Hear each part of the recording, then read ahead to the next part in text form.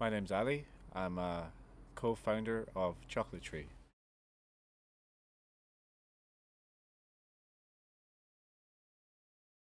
We always loved chocolate since we were kids.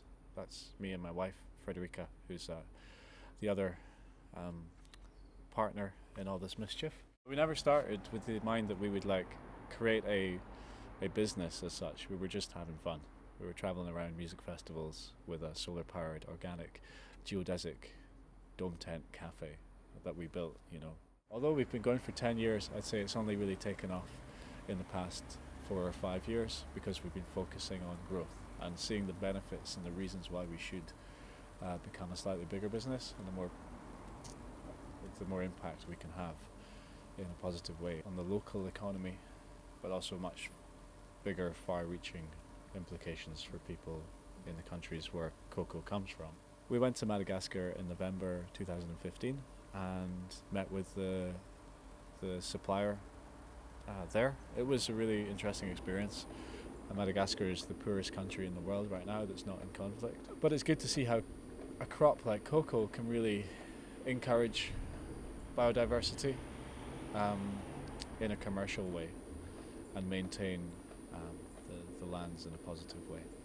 It's agriculture, but it's also affecting the economy, and that impacts the people. We're going back there soon to a very remote part of the foothills of the Andes where a special cocoa is growing. The genetics are really interesting, and there's a project there to process those to a really high standard, which means that we can make really good chocolate.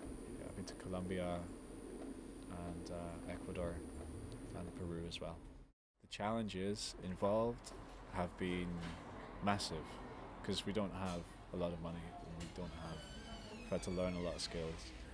There's been all kinds of challenges, like from managing people and learning how to do that, to managing finance, managing cash flow.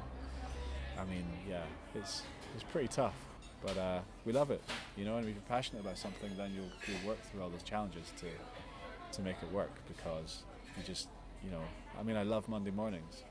I get up and I'm like, right, let's go to work. We've got 2 kids, so the weekends are pretty much off limits for work.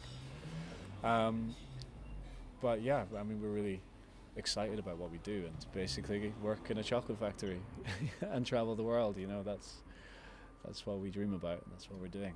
And I think that everybody should chase their dreams.